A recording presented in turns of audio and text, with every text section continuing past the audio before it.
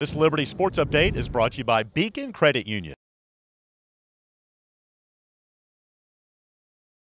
Outstanding performance by Liberty basketball tonight, 78-52 win over Georgia State. First time since 1991. Liberty now 7-1 on the year. What can you say, Ryan? This team continues to play good basketball, unselfish play, and again, we saw that again tonight. Well, unselfish, and there's a reason that Coach McKay said in the beginning of the year that not many teams will play zone against them. They do at their peril. Last year, down in Atlanta, Liberty was 14 for 26 from three. Tonight, 13 for 25. Playing the way they do defensively, shutting down a dynamic player like DeMarcus Simons.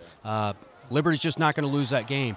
Nobody in here thought that they would come away with a resounding, close to a 30-point win. We're starting to see this team peak just a little bit, and it's nice to see. Yeah, Liberty led by 3 at halftime, 32-29, and then they kind of opened things up in that second half. You heard Coach talk about it, the unselfish play. Case in point, Scotty James, who almost had another double-double, 8 points, 17 rebounds, but only took 2 shots. He got some help from the likes of Caleb Holmesley, who had 15. Cuffee had 19, career high for him.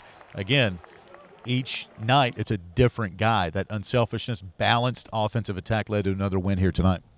It did, and Scotty posed a huge threat down low from the very beginning of the game. Things that he did tonight just didn't necessarily show up in the box score. Defending on pick and rolls, he was outstanding.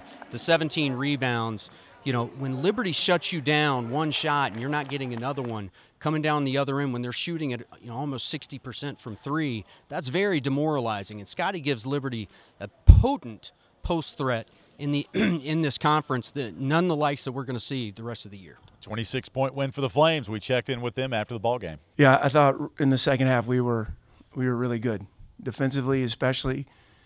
I thought our defensive effort kind of set a little bit of a tone, and Georgie knocked down a couple of threes early in the half to kind of break the ice, and we were hard to play against defensively. So Georgia State's a really good team. I have a ton of respect for Coach Hunter.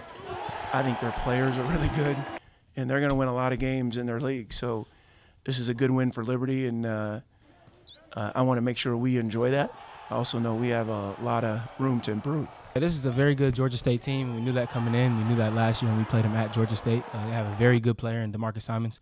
And so tonight, our whole main key was just to gap everything we could, just make them finish over us. And I think that they struggled a little bit with that. And so once they started to struggle, I could see it in their faces that it started to turn. And I think that we just kept pressing. It's big.